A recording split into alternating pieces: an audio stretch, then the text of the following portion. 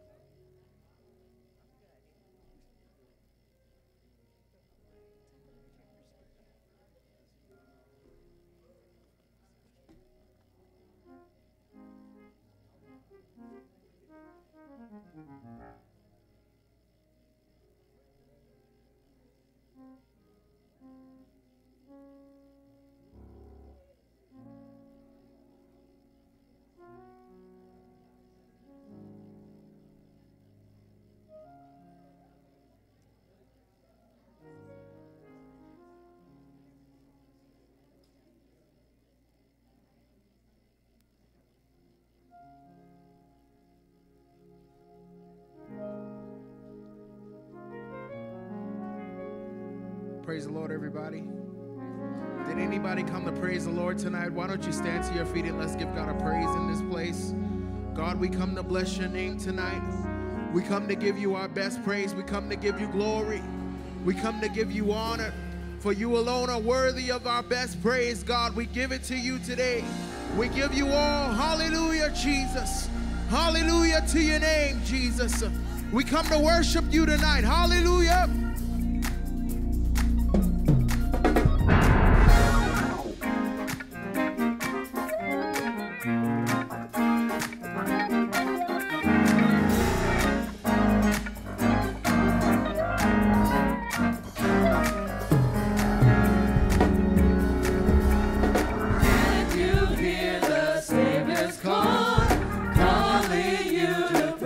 Come up out of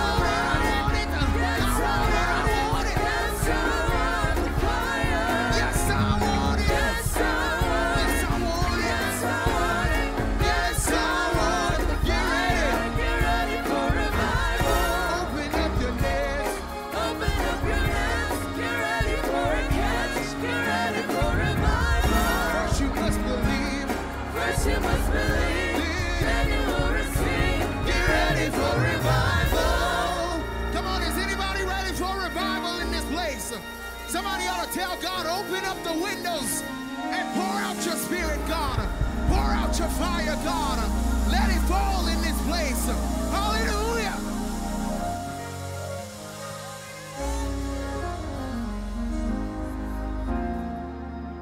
Amen, amen. It feels good in the house of the Lord on a Tuesday night.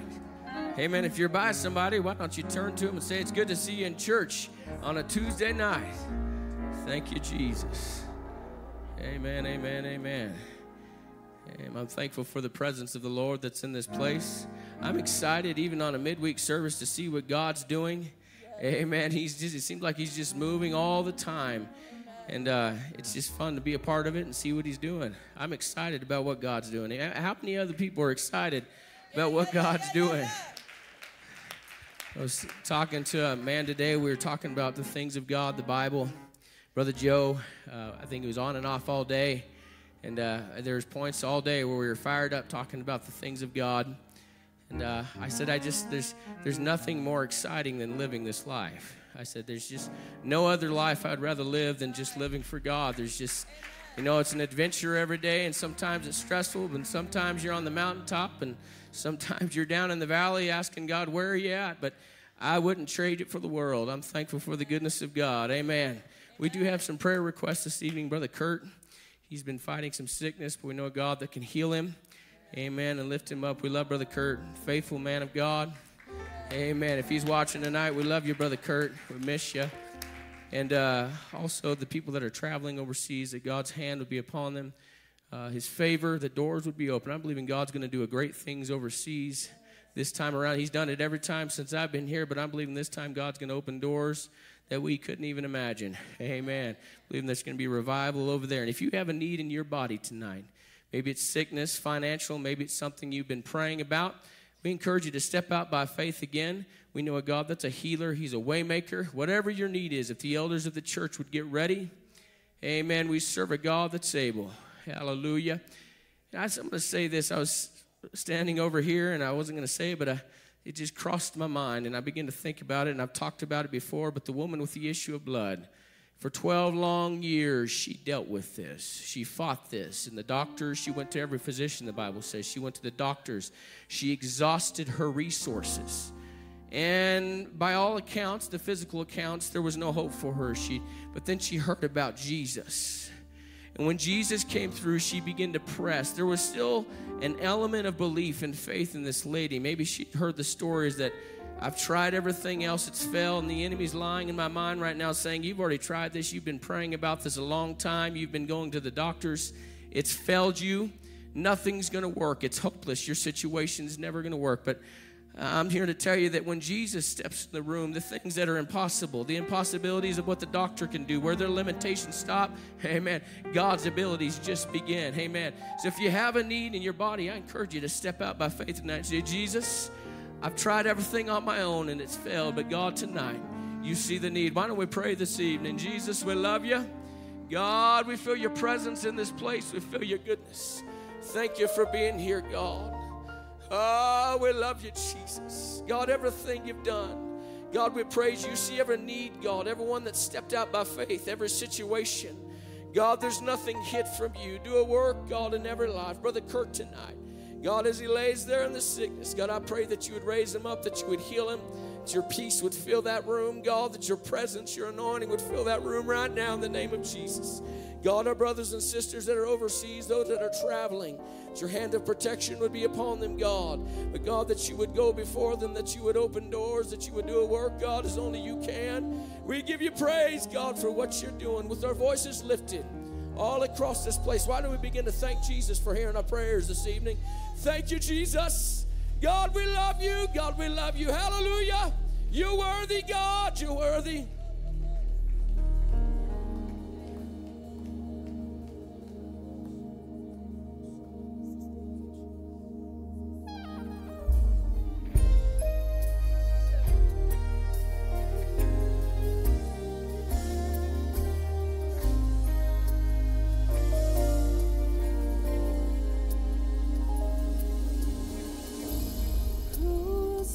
Against the Lord, no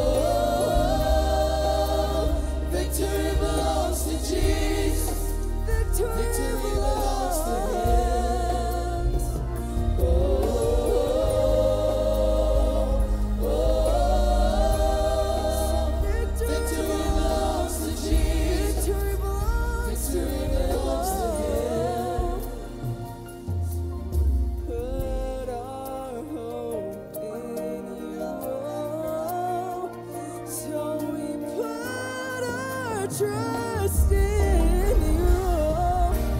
You will deliver. You're a provider. I find my victory. In you. Forever victorious. Forever we win. I find my victory in you. You will deliver. You're my provider. I find my victory. I find victory in you forever. Forever we win. I find my victory in you. Victory belongs to Jesus. Victory belongs to Jesus. Victory belongs to Jesus. Victory belongs to Him. Victory belongs to Jesus. He's seated on the throne. Victory belongs to Him. Victory belongs to Jesus. Victory belongs to Him.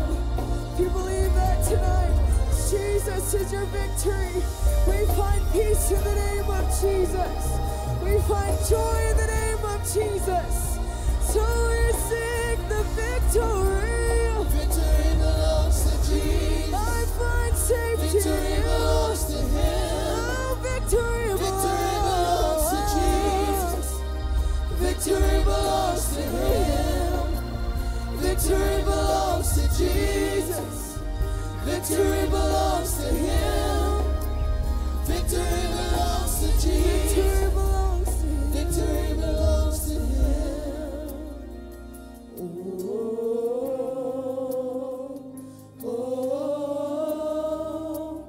victory belongs to Jesus. Victory belongs to Him. Oh,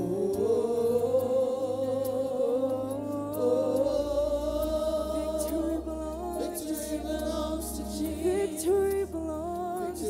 Oh, sing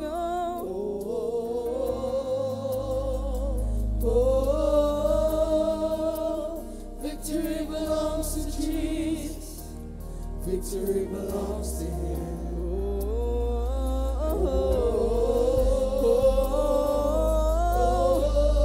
Victory belongs to Jesus. The victory belongs to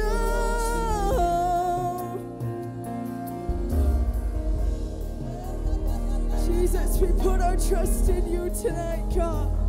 We believe in your promises and in your word, Jesus. We stand on your faithfulness, God. You will deliver. You're a provider.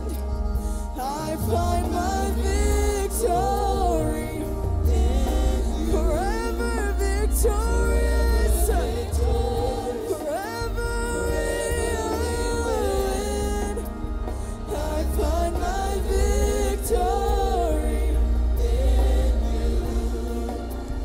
You will deliver. You're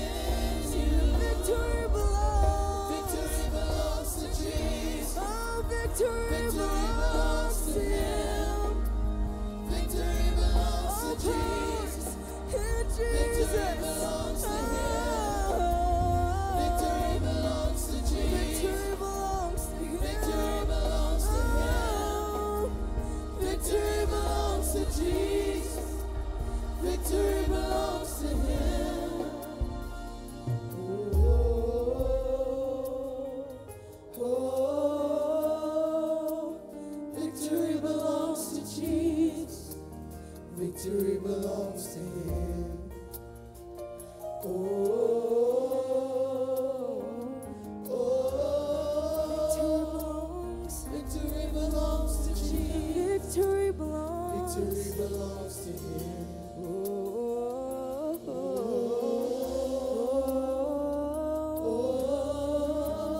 Victory belongs to Jesus.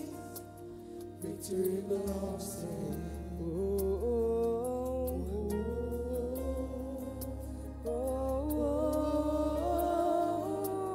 Victory belongs to Jesus. Victory belongs. Victory belongs to Him.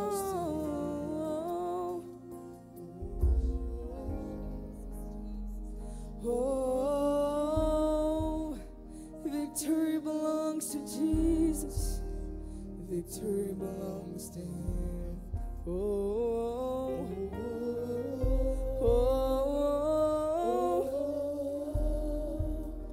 victory belongs to Jesus. Victory belongs to Him. You ought to sing it until you believe it tonight.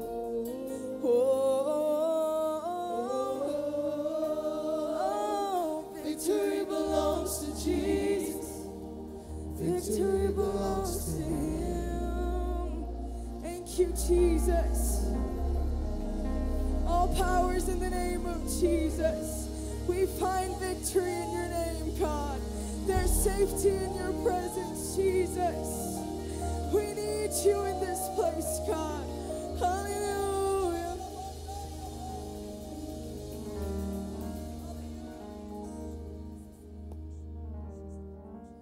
Victory does belong to Jesus. Excuse my voice. Been down a little bit.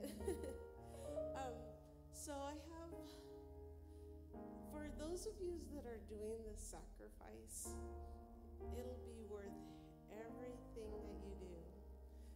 Let me share you a little bit of a story. So last year, it started last year, we had to go, I don't even know what to call it, but we had to take someone to court. And we weren't talking about a little bit. We're having to talk about something really big that we had to fight for. And every morning we'd pray at work, and God, you know the job we did, you know everything, a lot of lawyers involved, all this stuff, and it was a struggle because I just kept seeing my bank account go like that, because lawyers are not cheap. And Brother James says, when we win, he says, half that money's going to go to God. Sister Tina had a meltdown. I'm like, no, I'm going to use the money for this, blah, blah, blah. And he's like, no, he says, we are going to do it. So we ended up winning. Praise Jesus. The victory belongs to him.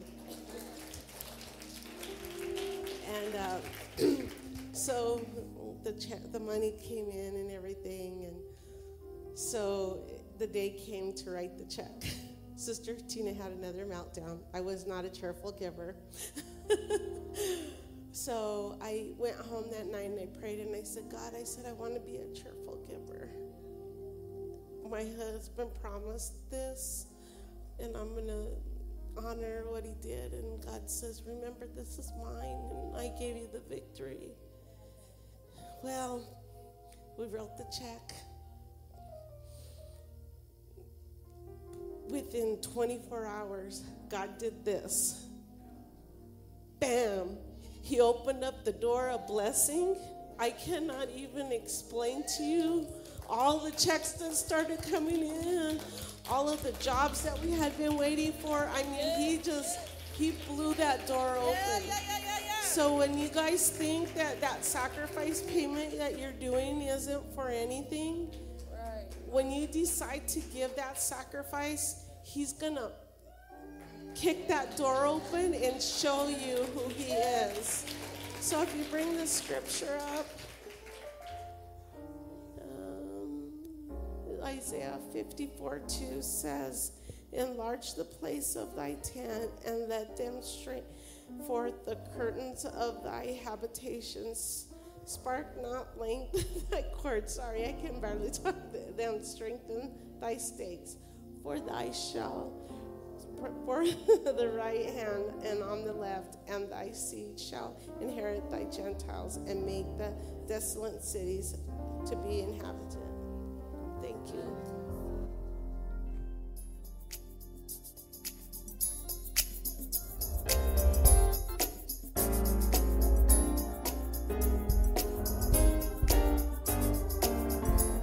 Sing, we declare your glory. We declare your glory in this place. We declare your glory. We declare your glory. We declare your glory in this place. We declare your glory in this place. We declare your glory in this place. We declare your glory. We declare your glory. We declare your glory in this place.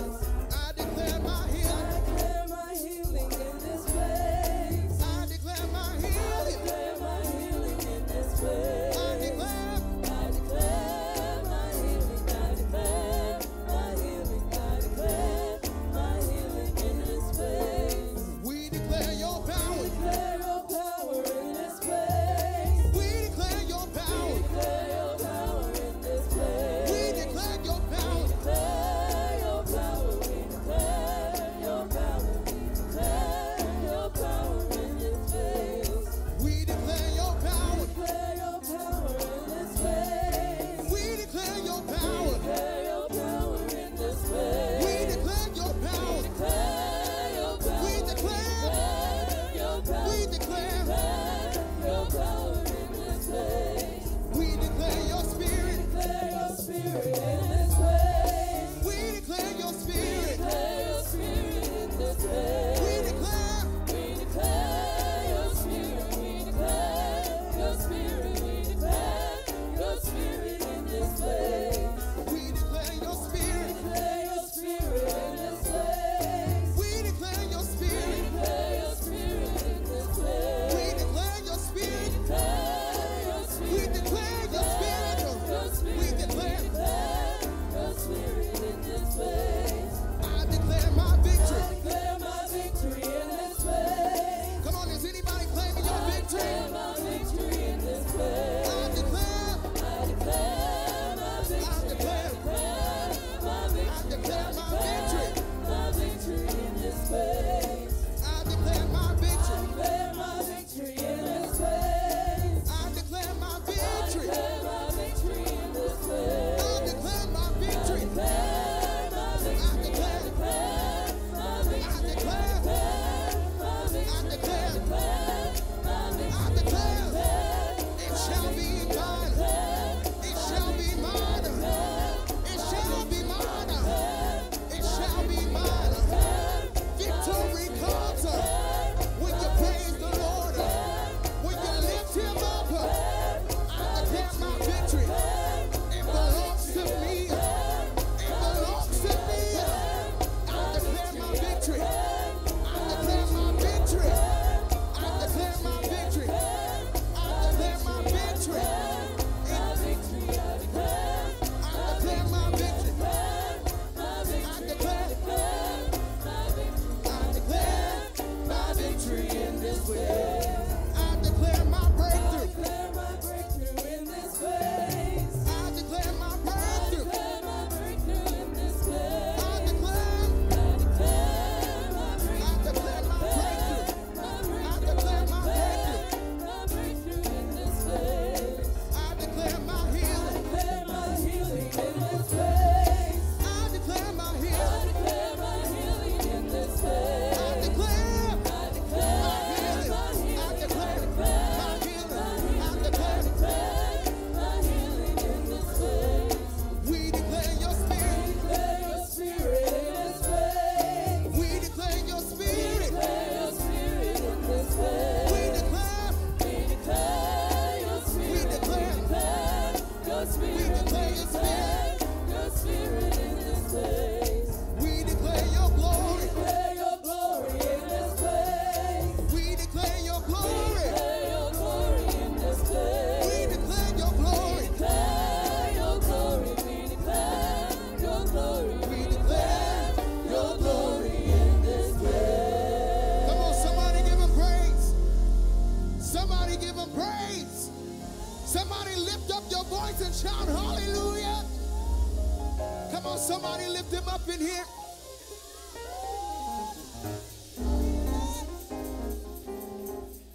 You ought to high five your neighbor and say, victory is ours.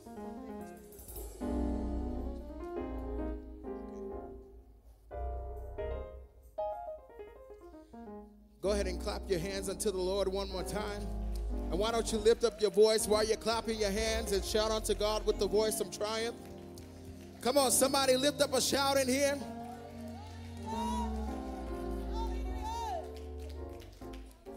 Amen. How many are ready to hear the word of the Lord tonight? How many are ready to hear the word of the Lord tonight? Amen. We do have a man of God that is going to come and preach the word of the Lord. How many of you are going to respond in faith?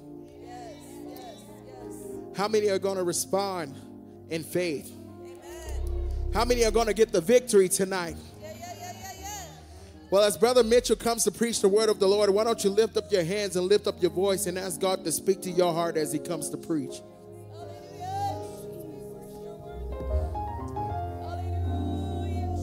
Oh, come on, we can do better than that. Come on, would you lift up your voice? Come on, we declare his glory.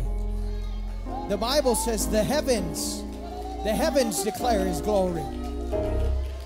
That's it. Why don't we declare his glory tonight? Oh, we worship you, Jesus. Oh, we praise you, God. We magnify you, Jesus. Hallelujah, hallelujah. Oh, you're worthy. Yeah, that's it. Why don't we praise him just a little bit more?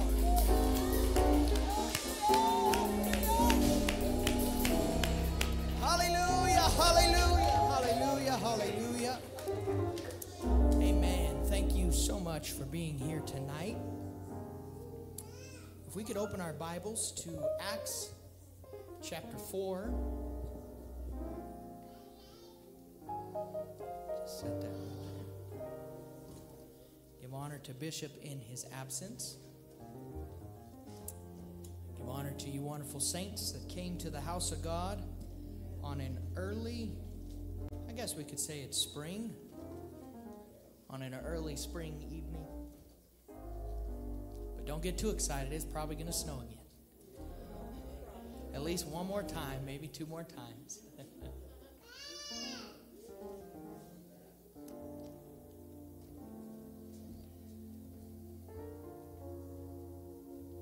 I am going to do my best to get this done in a reasonable amount of time tonight. And I am also going to do my best to cover at least half of Acts chapter number 4 tonight. I believe that God wants to speak to us. So we'll read just the opening verse as a launching point, and then we'll pray and you can be seated. It says, And they spake unto the people, and as they spake unto the people, the priests and the captains of the temple and the Sadducees came upon them. And the title I give us for the sake of remembrance is this: The Forgotten Miracle of Acts chapter 4. The forgotten miracle of Acts chapter 4. Could you lay your Bibles down? Why don't we pray? Jesus, thank you for every faithful saint that's here, every faithful saint that's tuning in. God, I ask that you would heal those that are sick amongst us tonight. Jesus, let your healing virtue go out of this room. There's many that want to be here, God, and they can't because of sickness or affliction. We ask that you would be with them tonight. We ask that you would give us ears to hear your word tonight, God. I know that you want to speak to us tonight, that you want to encourage us and give us strength. In the name of Jesus, give us ears to hear, God. Give us a mind to understand.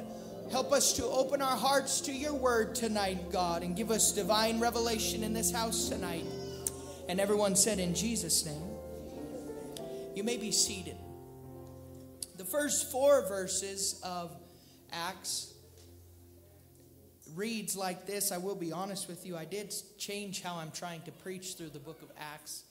And I'm going to try to do it in blocks of scripture instead of verse by verse. I'm still preaching verse by verse, but if we expounded on every single point that you can expound upon in the book of Acts, we would never finish the book of Acts. And so we are going to switch it up just a little bit. But the first 4 verses, it says, "And as they spake unto the people, the priests and the captains of the temple and the Sadducees came upon them, being grieved that they taught the people and preached through Jesus the resurrection from the dead. And they laid hands on them and put them in hold until the next day, for it was now eventide," or it was nighttime. It was evening, and even the Sanhedrin wants to go home for the night. So they put them in ward, or they put them in jail. Verse 4, "Howbeit many of them which heard the word believed, and the number of the men was about 5,000. The issue in this opening 4 verses, the issue that the high priests and the captains, or the temple guards, if you will, the captain of the temple guards and the Sadducees, the issue that they had was that Peter and John were teaching the resurrection, and they were doing so through Jesus Christ. Now we know that it's impossible to teach the resurrection without Jesus Christ. Why? Because Jesus Christ is the resurrection. But this is what grieved them. This is what they were frustrated with, the fact that how dare these simpletons stand in Solomon's porch and teach something that they disagreed with very much. Thus, they arrested them. When you have the power to do so, why not just arrest those you disagree with? Good thing many of us don't have that power, amen? So they arrest them, and they put them in jail. They arrest them because they are trying to stop them from teaching the resurrection. But the damage, we find in verse 4, the damage has already been done. Even though they interrupt Peter in the middle of his sermon, and it probably caused a little bit of a scene, it seems from the reading of the text that the lame man who was just healed is also arrested in this whole fiasco here, because as you'll see, he's at the court proceeding the next day. So it seems like Peter, John, and the now healed lame man are all arrested, but it's too late. The damage is already done, and because of the apostles' proper teaching of Jesus and the power of the resurrection, there is a resulting 5,000 soul revival. That sounds exciting to me. How would you like to try that for a day, Christian Growth Center? We go into a weekend at 180, 250, and we come out at 5,250 on Monday morning. I'd like to try that one Sunday, even if I got to get arrested to do it. And so, now this is important for us to understand. The resurrection is not a sideshow to Christianity. It's not that, okay, we're going to be like Jesus, and then we're going to love like Jesus, and we're going to live like Jesus, and then we'll talk about the resurrection when it comes up. The resurrection is the capstone of all Christianity. Without the resurrection, Christianity is a lie, and we are wasting our time. 1 Corinthians 15, 12 through 19. The Apostle Paul writes, "Now if Christ be preached that he rose from the dead, how say some among you that there is no resurrection from the dead?" So the Apostle Paul's saying, look, we're preaching that Jesus rose from the dead. Why are some of you saying that no one's going to rise from the dead? Verse 13, "But if there be no resurrection of the dead, then is Christ not risen? And if Christ be not risen, then is our preaching vain, and your faith is also in vain. Yea, and we are found false witnesses of God, because we have testified of God that he raised up Christ, whom he raised not up, if so be that the dead rise not. For if the dead rise not, then Christ is not raised. And if Christ be not raised, your faith is in vain, and ye are yet in your sins. then they also which are fallen asleep in Christ are perished. If in this life alone we have hope in Christ, we are of all men most miserable. The Apostle Paul takes the time to clarify to the church at Corinth that if there is no resurrection from the dead, then everything we've told you is a lie. Because if Christ did not rise from the dead, who was a perfect human being, then you and I have no chance of rising from the dead. And if we have no chance of rising from the dead, then why don't we just go be like the Epicureans? Let us eat and drink and be merry, for tomorrow we die. You may not know this, but that's actually a verse in your Bible. Some of us try mighty hard to practice that. Eat, drink, and be merry. So the Apostle Paul clarifies that you cannot have Christianity without the resurrection. The power of Christianity is the fact that Jesus rose from the grave. And it came to pass on the morrow, verse 5 of Acts chapter 4, and it came to pass on the morrow that their rulers and elders and scribes, and Annas, the high priest, and Caiaphas, and John, and Alexander, and as many as were of the kindred of the high priest were gathered together at Jerusalem. And when they had set them, the apostles, in the midst, they asked, by what power or by what name have ye done this? How did you do this, Peter and John? In verse 5, we have an exact description of the Sanhedrin, even though the word Sanhedrin is not used. Quote, and it came to pass on the morrow that their rulers and elders and scribes were gathered together in Jerusalem. That was the constitution, or the coming together of the ancient Sanhedrin. The rulers, that is the priests, and the officials, the elders, the heads of the chief families in Israel, the scribes, the interpreters of the law, and the teachers of the people. Now, we need to understand what this is, because the Sanhedrin would be in effect like you standing before the Supreme Court of the United States. It is a very, very big deal to stand before the Sanhedrin. And as the scripture will bear out tonight, Peter and John are on trial to be put to death. That's why they are there. They are on trial to be put to death. And this is actually according to the law. The Sanhedrin is not, they are picking on them because they didn't like what they were preaching. But they have grounds to do what they are doing. And you'll find that the Sanhedrin used the law very deceitfully. I'll give you one example in passing.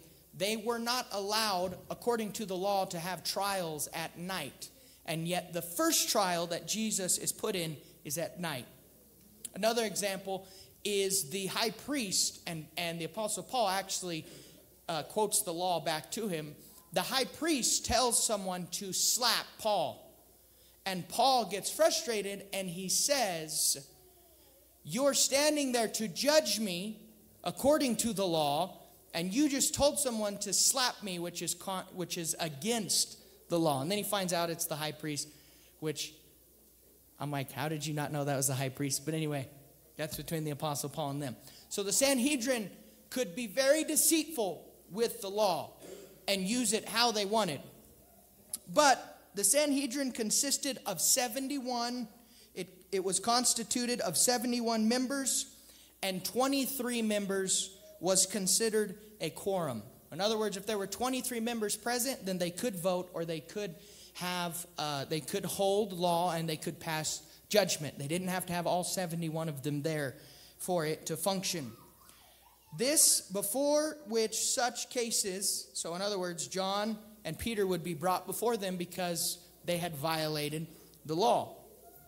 It was, as far as it went, this is a legal assembly, and this is a very serious trial that's going on. Now, before we move on, there are two primary groups of the Sanhedrin. There are the Pharisees, which were primarily of the working class. In fact, some theologians think Jesus was a Pharisee of sorts. Why? Because Jesus was a tradesman. He was a carpenter. Now, in today's Christian world, when you say Pharisee, it's almost become a synonymous term with hypocrite. So when you say Pharisee, people think someone who's hypocritical.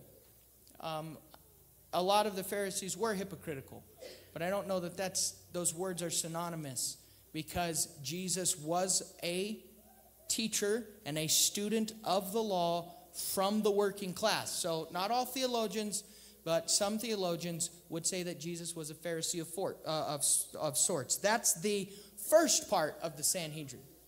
Then you have the scribes, and you have the students would have probably been present to observe, just like you would in law school. Once you reach a certain point, the students of the law begin to observe actual court cases and court proceedings as they get closer to actually going out into the working field. So you would have the scribes and the clerks taking the notes of the proceedings. But the other main, in fact, the predominating power of the Sanhedrin would have been the Sadducees. And I've heard bishops say this all my life. The Sadducees, one of the biggest differences between the Sadducees and the Pharisees was the Sadducees did not believe in the resurrection.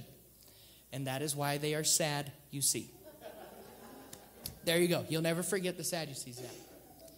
So there's actually three things. There are three main places that we need to keep in mind. And one of them, obviously we already mentioned, is that they did not believe in the resurrection. So another thing is the Sadducees denied the supernatural. They denied the supernatural. They affirmed that humans had free will, and they rejected in totality the oral traditions that were taught and insisted upon by the Pharisees. They only accepted the first 5 books of the Bible. The rest of the Bible they did not necessarily accept as scripture, and they rejected it. They accepted the law of Moses, which is Genesis, Exodus, Leviticus, Numbers, and Deuteronomy. If you wanted to sum them into one group, they were rationalists. The Sadducees were rationalists. They were religious. There's no doubt that they were religious, for they believed in God and in the Mosaic law, but they denied every story of the miraculous. So even in the law, they denied the miracles that happened in the law. They were rationalists. They believed neither an angel, nor spirit, nor the resurrection. Resurrection, they denied. The existence of angels, they laughed at. And the idea of spirit, or a spirit world, they had completely abandoned. The Sadducees were trying to take political power and establish the kingdom of God by political power. Now, why is that important? Because the miracle we're preaching about tonight is not the healing of the lame man. That miracle is dealt with in Acts chapter 3. There's a miracle that happens in this text that if we are not careful, we run straight over it and it is never mentioned. But it is every bit as powerful as what happened to the lame man. So that's why we take time to discuss the Sanhedrin, the Pharisees, and the Sadducees, so you understand what the mental attitude was in this room. This is a tense situation. This is the most powerful Jewish gathering that Peter and John and this healed lame man could face in all of Israel. The only thing they could face more powerful than this is the Roman government. They are on trial to be put to death. And Peter and John just got caught preaching enemy number 1 of the most powerful group in the Sanhedrin. They were preaching the resurrection. It is also important to note that the Sanhedrin was commanded by God and the law to interrogate Peter and John, just as they did. While they probably overstepped the law, in their handling of the two apostles and this lame man, there was indeed grounds for them to do so. We find this in Deuteronomy chapter 13, verses 1 through 5. The law says this, "And if there arise among you a prophet or a dreamer of dreams, and giveth thee a sign or a wonder, and the sign or the wonder come to pass, wherefore he spake unto thee, saying, Let us go after other gods which thou hast not known, and let us serve them. Thou shalt not hearken unto the words of that prophet. For the Lord your God proveth you to know whether ye love the Lord your God with all your heart, with all your soul. Ye shall walk after the Lord your God, and fear him, and keep his commandments, and obey his voice." Verse 5, "And that prophet or that dreamer of dreams shall be put to death." This is why Peter and John are on trial. They just performed a sign. There was a man that has been lame for over 40 years that Peter grabbed by the hand and picked up, and he started walking and leaping and praising God. The Sanhedrin says in the text, this is a notable miracle. So this is why they're on trial. They're wanting to see if Peter and John will try to lead Israel away from God. And if they do, in any word, if there is any misstep in this trial, Peter and John can be put to death according to the law. So, this is where they are taking their basis from. According to this passage, if Peter and John answer the Sanhedrin incorrectly, the law of Moses condemns them to death. Verse 8, "Then Peter, filled with the Holy Ghost, said unto them, Ye rulers of the people and elders of Israel, if we this day be examined of the good deed done to the impotent man, by what means he is made whole, be it known unto you all and to all the people of Israel, that by the name of Jesus Christ of Nazareth, whom ye crucified, whom God raised from the dead, even by him doth this man stand before you whole. This is the stone which was set at naught of you builders, which is become the head of the corner. Neither is there salvation in any other, for there is none other name under heaven given among men whereby we must be saved." Verses 8 through 12 are a direct fulfillment of the words of Jesus in Luke 12, 11 and 12, when he said, "And when they bring you unto the synagogues and unto magistrates and powers, take no thought how or what thing ye shall answer, or what ye shall say, for the Holy Ghost shall teach you in that same hour what ye ought to say." And I know this isn't in my notes, but it's too good to pass up. Don't ever pass up standing on the Word of God. If God gave you a promise, you can take that to the bank.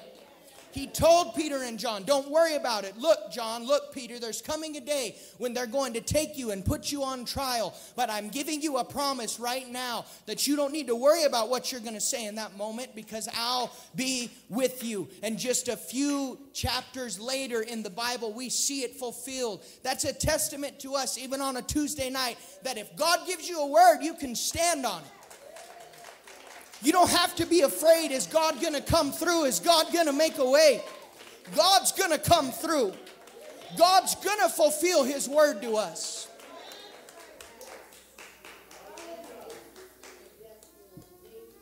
So forgive me, but I am going to break this argument down, because this is part of the miracle that we're going to talk about in closing. And it gets a little bit technical because this is a legal fight. So don't worry, I'm not going to be like, I'm not a lawyer, so I can't actually talk like them. But in verse 8, it is powerful that the Bible immediately records how Peter was able to respond correctly.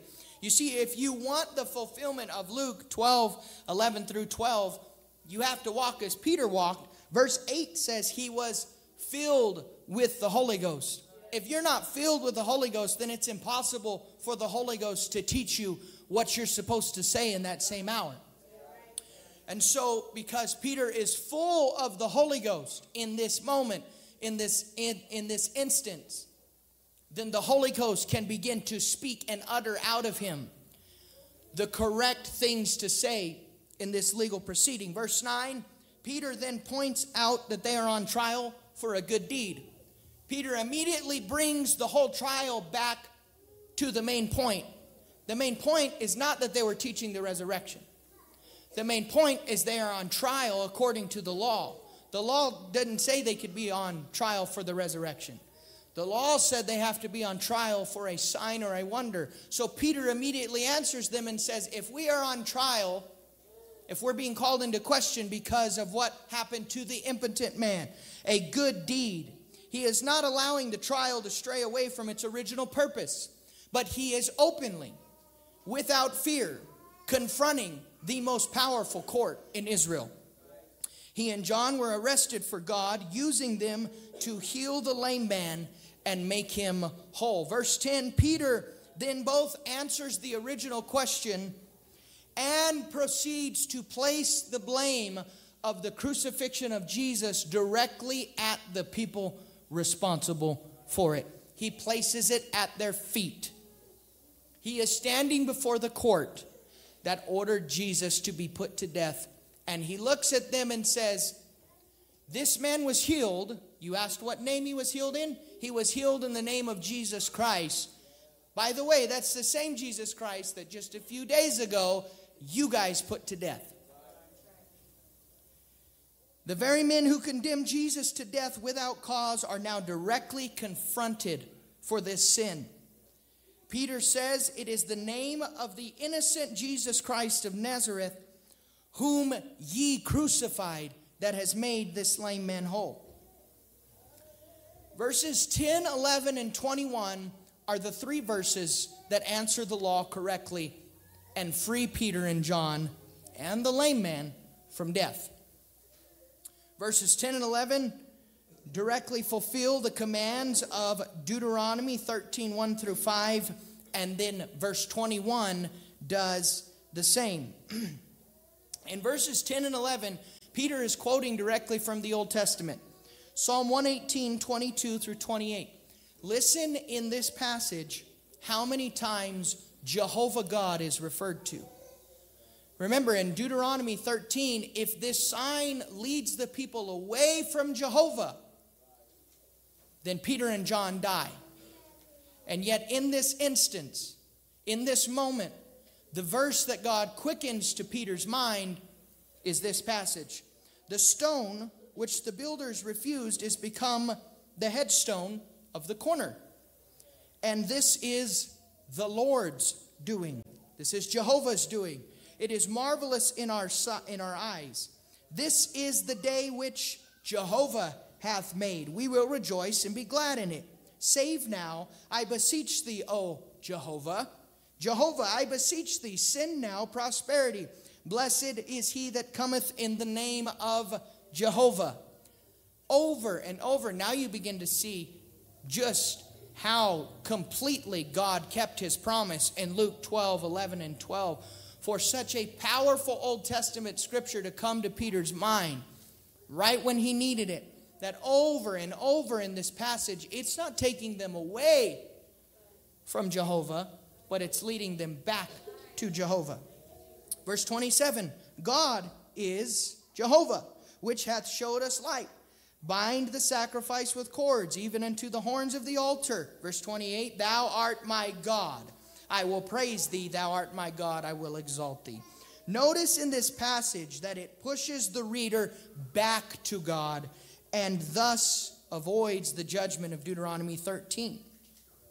Verse number 12, Peter says Jesus' name is quite literally the only human name which could save us. Jesus' name is literally the only name of salvation. Why? Because it is the only name among humanity that conquered death, hell, and the grave. But Jesus is also the name of Almighty God. And Jesus, literally translated to English, is translated as Jehovah has become my salvation. Jesus is the name of God which brings salvation, but it is also the name of the only human being that in the flesh conquered death, hell, and the grave. That is why Peter said, neither is there salvation in any other, for there is no other name under heaven given among men whereby we must be saved. There's no one else who's conquered death, hell, and the grave in the flesh. The wages of sin is death, and because we all live in sin, we all are condemned to death. But Jesus, God manifest in the flesh, maybe if I preach this on Sunday night, you'd get a bit more excited. But Jesus manifest in the flesh, comes and conquers death, hell, and the grave. That's what gives us the power to overcome sin.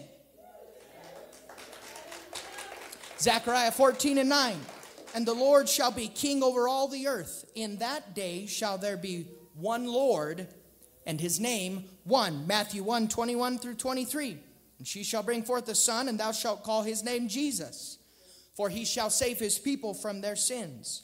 Now all this was done that it might be fulfilled, which was spoken by the Lord by the prophet, saying, Behold, a virgin shall be with child, and shall bring forth a son, and they shall call his name Emmanuel, which being interpreted is God with us. While Acts 4:12, and I feel it's important to address this, because Acts 4:12 is almost always quoted in direct reference to baptism. In the apostolic world, when you ask someone, why do I need to be baptized in the name of Jesus? The first place you'll probably get taken to is Acts 2:38. The second place you'll probably get taken to is Acts 4:12. So while Acts 4:12 does not directly speak of baptism, it's not mentioned anywhere in this chapter, in fact. Where the name Jesus, while it does not directly speak of baptism, it is definitely referencing baptism, because it is at baptism where the name Jesus is applied to our lives. But verse 12 is referencing much more than just baptism. The verse is the foundation for what the Apostle Paul said in Colossians 3:17, and whatsoever ye do in word or deed, do all in the name of the Lord Jesus, giving thanks to God and the Father by him. This is why we baptize in Jesus' name. Because if we're not baptized in Jesus' name, then there is no salvation. That's what the Bible teaches. Salvation comes through Jesus' name, because what is the ultimate thing that every human being faces? Death. And death has come by sin. So sin brings death, and the only way to overcome death is to somehow be connected to a power that can overcome that thing. And the only power that can overcome that thing is Jesus. So when you're baptized in Jesus' name, it's not just an outward profession of an inward conversion or of an inward profession, which is what the non-denominational world tries to say, that baptism is the outward profession of an inward confession. That is not what baptism is. Baptism is you changing your name. You're changing your name from the first man, Adam, which condemns you to hell, to the second Adam, Jesus Christ, which gives you the power to overcome death, hell, and the grave. That's why the Apostle Paul wrote, O death, where is thy sting? O grave, where is thy victory? The power, we can't go there.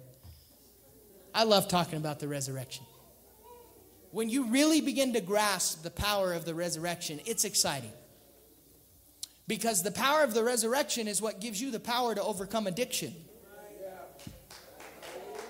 There's no power to overcome addiction without the resurrection. It's the power to change your marriage. It's the power to change your finances. It's the power to change who you are. We in of ourselves cannot really change. Why? Because we're condemned. We're fallen because of Adam's sin. But thank God, a second man, Adam, came along and said, I'm going to right every single thing that the first man, Adam, did wrong.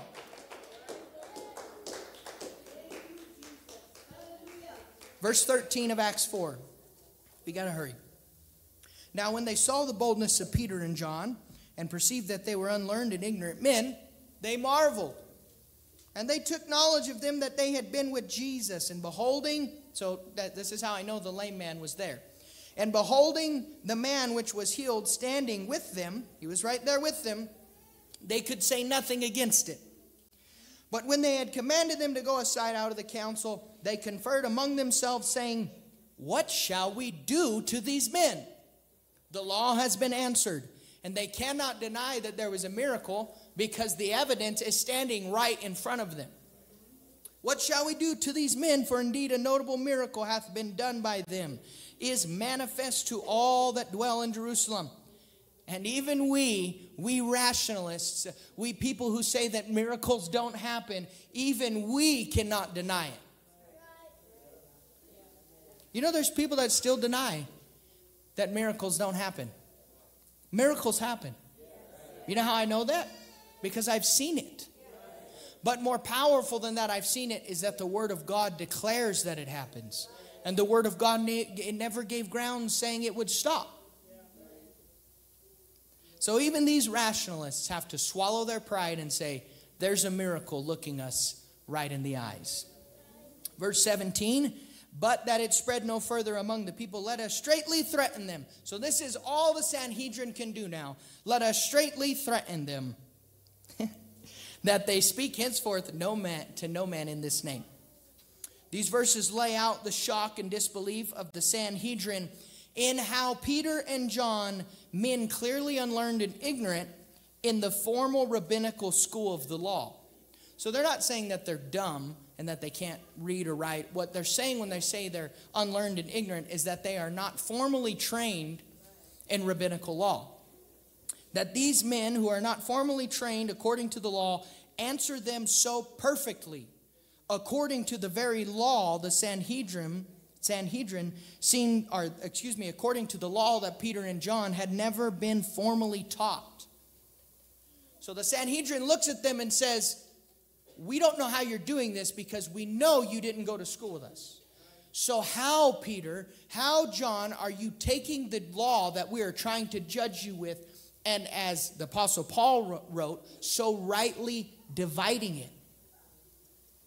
Now I'm kind of giving it away. Now you're beginning to see that the focal point here is not really the lame man. That's Acts 3. Acts 4 is dealing with something much different. The Sanhedrin also makes a great mistake here. I like this point. The Sanhedrin makes a grave error here in assuming that the apostles had been, past tense, with Jesus. This is incorrect. Yes, they had been with Jesus in the past, but Jesus was in fact present and indwelling both apostles at that very moment and in real time helping them to rightly divide the word of truth. John 14:16-7, Jesus said, "And I will pray the Father, and he shall give you another comforter, that he may abide with you forever. Even the Spirit of truth, whom the world cannot receive, because it seeth him not, neither knoweth him. But ye know him, for he dwelleth with you and shall be in you." The Apostle Peter, and the Apostle John understood something that we would do well tonight to understand. And that is this: if you are Spirit-filled, it does not matter where you go or what you face, you are not alone. You are never alone. If you are filled with the Holy Ghost, then no matter what you face and no matter where you go, God Almighty is standing there with you. He's standing with you when you go to the courtroom. He's standing with you when you stand on trial, when you're put on trial. He's standing with you when you face your worst fears, when you face your worst nightmares, when you face that oppression, when you face that anxiety. Jesus Christ is with you. Stop listening to the devil that tells you you're walking alone. You're not walking alone. If you have the Holy Ghost, you are walking with the most powerful entity that you could ever walk with. You are walking with God Almighty. In fact, the Spirit of truth was not only telling Peter and John in real time what to correctly say and how to correctly answer the Sanhedrin according to the Old Testament law, but Jesus had also given them an irrefutable sign to back up the words that the apostles were saying. The healed lame man, through this entire discussion, was standing there staring the Sanhedrin in the face. It's really hard to argue with proof like that. This left the Sanhedrin with no real way to respond. They had no recourse. A notable miracle had been done which was bringing glory to God, and it was not leading people to false gods. And this notable miracle was standing right in front of them. Those who sought to vehemently denounce the supernatural were now staring the supernatural directly in the face. The high court was left with one option: try to bluff and intimidate the apostles into preaching and to not preaching Jesus. And we don't have time to preach this tonight, but that's what Satan does. If you're baptized in Jesus' name and filled with the Holy Ghost, you have authority over Satan. Don't let the devil lie to you. He's not as powerful as he's telling you he is. The Bible says, submit to God, resist the devil, and he will flee. If you're submitted to God, then you can resist the devil. Stop listening to the lies. The devil can't control your mind. The devil can't control your actions. If you're submitted to God, he has no power over you. We don't have time to go there, but you can go to Revelation chapter 20, Brother Pound. You can go to Revelation chapter 20, and you can read where God sent one angel. He didn't send an army. He didn't send all of heaven. He sent one angel. And one angel walked up and said, Satan, come here, and bound him for 1,000 years. That's the kind of power that dwells in us when we have the resurrection. That's why I get excited when I talk about the resurrection. When you're baptized in Jesus' name and filled with the Holy Ghost and you walk submitted to God, you have that power over the spirits in this city. You have that power on your job. You have that power in your home. You don't have to let those spirits torment you. You can stand up and say, devil, get out of here. And he has to go.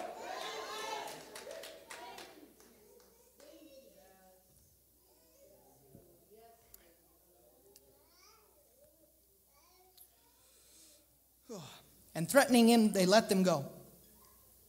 Finding nothing how they could punish them because of the people. For, and this is verse 21, this also fulfills Deuteronomy. For all men glorified God for what was done.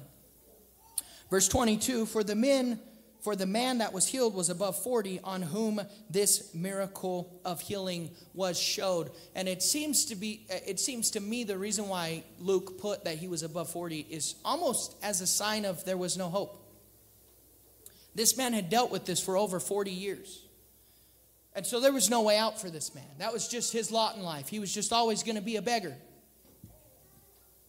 Peter and John now make the court. So now the tables turn. And Peter and John now make the court uneasy. For as they are being commanded not to speak about this Jesus of Nazareth, Peter and John turn the tables on the Sanhedrin and infer that the Sanhedrin is asking them to violate God's Old Testament law. The very law the Sanhedrin is trying to use to condemn Peter, John, and the lame man. Leviticus chapter 5, verses 1 through 5. And if a soul sin, and hear the voice of swearing, and is a witness, whether he hath seen it or know of it, and he doth not utter it, then he shall bear his iniquity.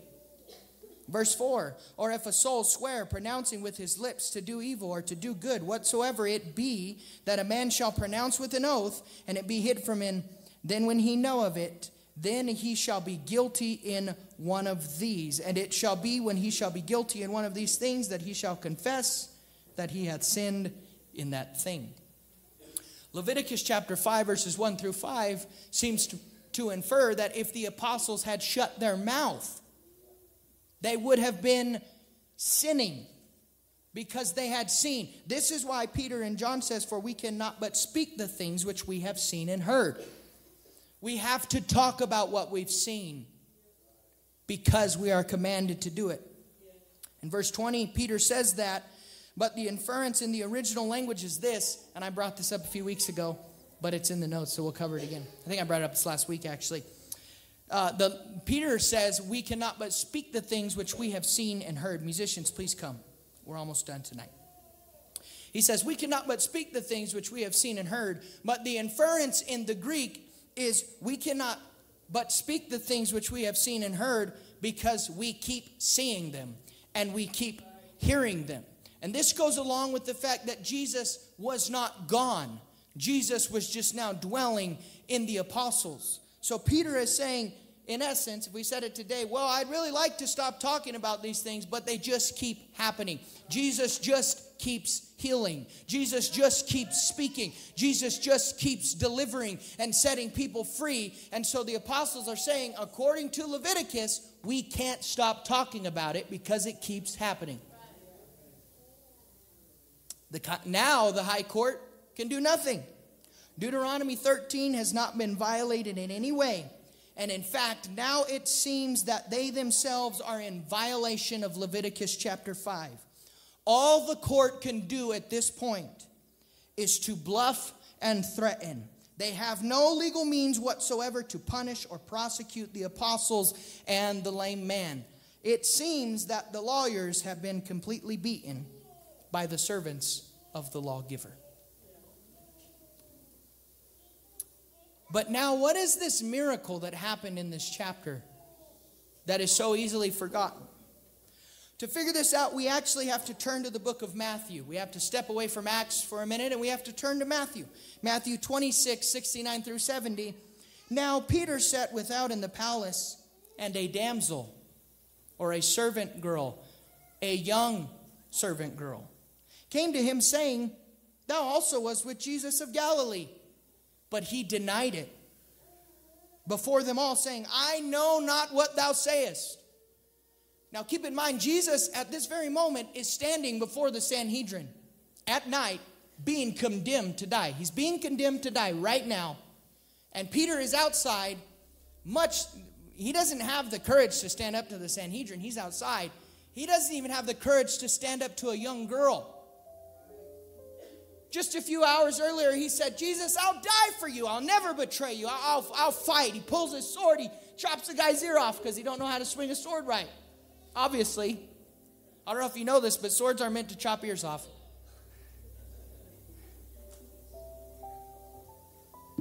Matthew 26, 71, 72. And when he had gone out into the porch, another maid saw him, another young lady, and said unto him that were there, "This fellow was also with Jesus of Nazareth." And again he denied it with an oath. He promised, he made an oath, "I do not know this man." This doesn't sound like the Peter of Acts 4. Matthew 26, 73 and 74. And after a while came to him they that stood by. So now it's not the Sanhedrin. It's just the servants that were around the fire trying to stay warm on a cold night. And this small group, they said unto Peter, "Surely thou also art one of them, for thy speech bewrayeth thee." Then he began to curse and swear, saying, "I know not the man." He loses his temper. He's cussing a blue streak, saying, "I don't know him. I don't know him. I don't know him." The miracle that is most often forgotten in Acts chapter 4 is what happened to the Apostle Peter between this account and Acts chapter 4. The miracle is that just weeks before Acts 4, Peter could not even stand up to the scrutiny of two young ladies, servants, and a few people gathered around a campfire. And now somehow in these few weeks, Peter has found the courage to stand before the only court that isn't Roman that can kill him, and not only say, "I know Jesus," but look at them and say, "I know Jesus. Jesus just healed this lame man, and you're the ones that put him to death." That's the forgotten miracle of Acts chapter 4. Not only did Jesus heal the lame man who had no hope left of ever walking, but Jesus also gave boldness to Peter to become as bold as a lion in the face of the most severe adversity. So how does this happen? I'm so glad you asked. Acts chapter 1 and verse 8, Jesus said to Peter and to the rest of the disciples, "But ye shall receive power. After that the Holy Ghost is come upon you, and ye shall be witnesses of me both in Jerusalem and in all Judea and in Samaria and into the uttermost part of the earth." It is in the nature of Jesus to change heal, restore, and empower every single thing and every single person he comes in contact with. Yes, God can heal the lame man. God did heal the lame man. But God can also look at a broken and insecure Peter and say, I can heal the lame man, but I can give you power. I can give you security in who you are. I can give you the courage to look at the thing that you fear the most. Jesus can immediately restore strength if we stand tonight. Can we stand tonight? Excuse me. Jesus can immediately restore strength to the ankle bones of the lame man. But God can also heal fears of repeating the past. The hidden brokenness of past failures, where Peter must have said, what if I deny him again? What if I fail again, God? What if I curse you and run away again?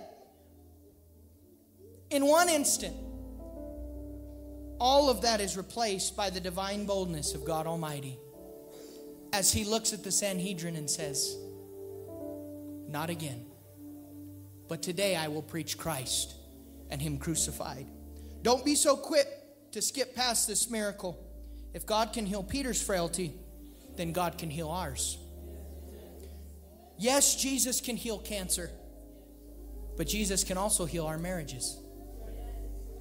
Yes, Peter, Jesus can let you walk on water, but he can also help you live above your fears and your self-doubt.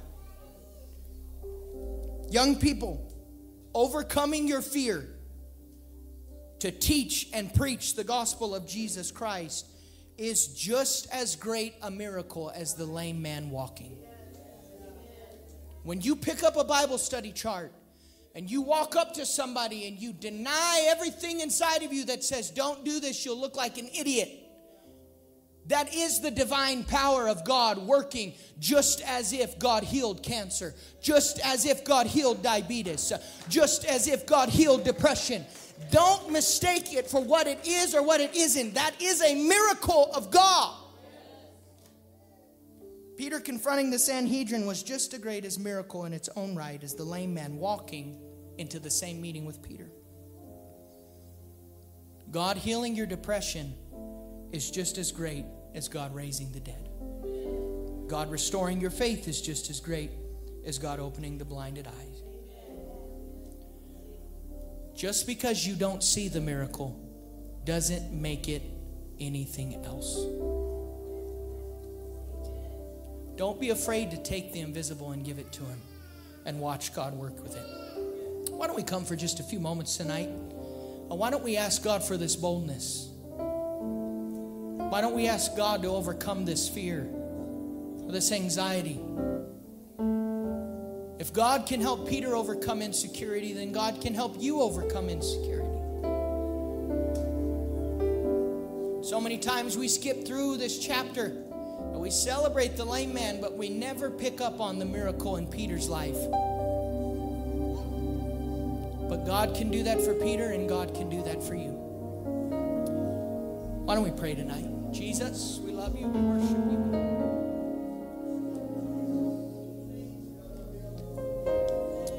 We glorify your name, Jesus. God, give us the courage and the strength to go out of this house and be all that you've called us to be. I don't want to live in intimidation, God. I don't want to live in the fear of my past. I don't want to live in the fear of all the times I've failed you, Jesus. Let there be boldness granted to your children. Give us the boldness of the Holy Ghost, God. Oh, we worship you, Jesus.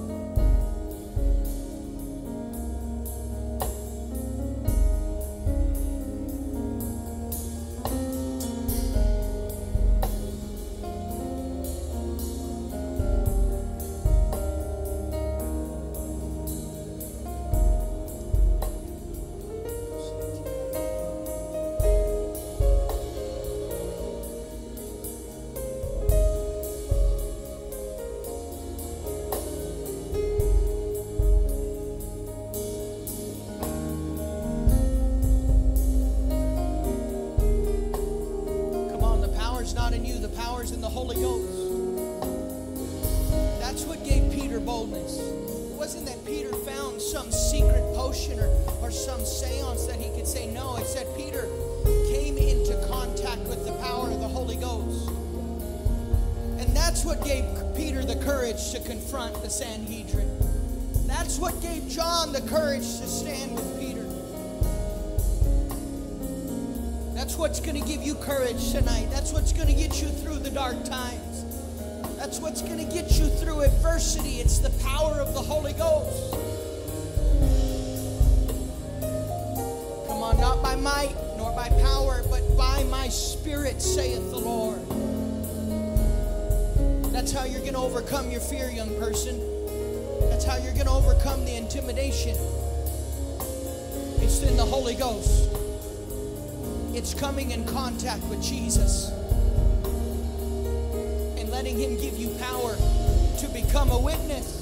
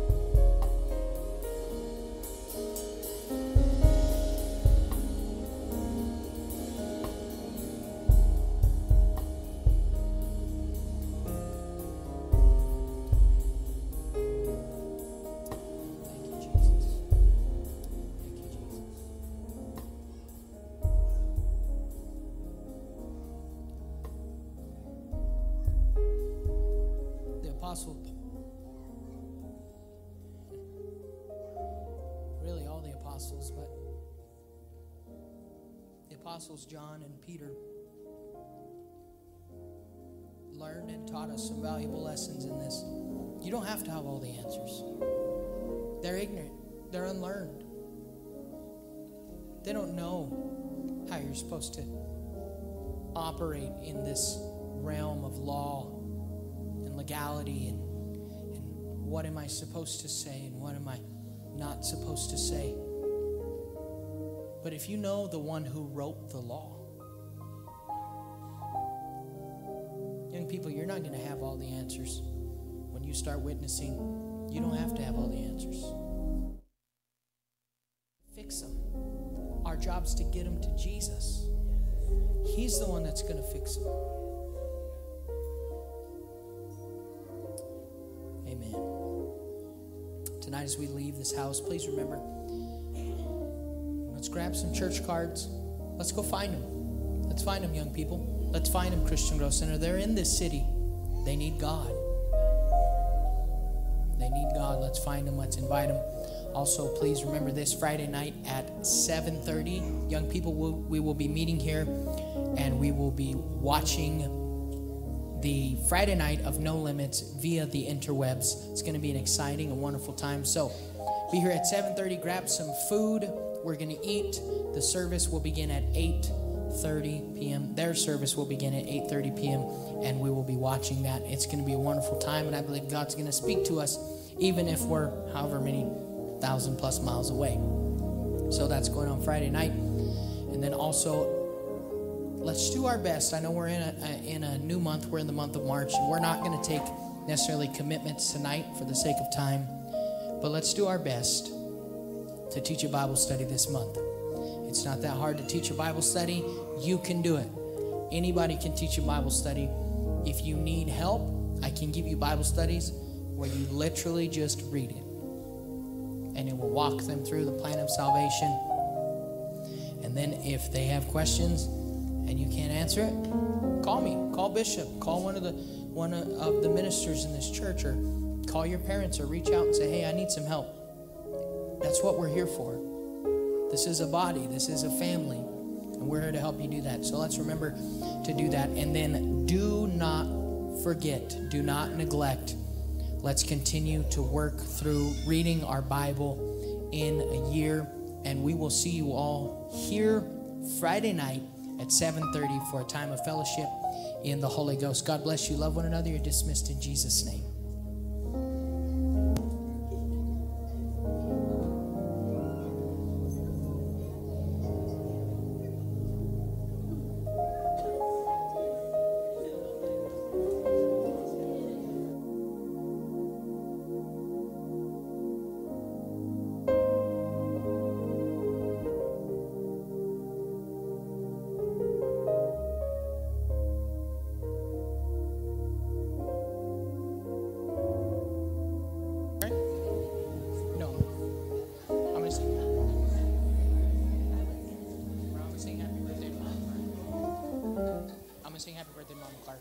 I just wanted to warn you, that way you're not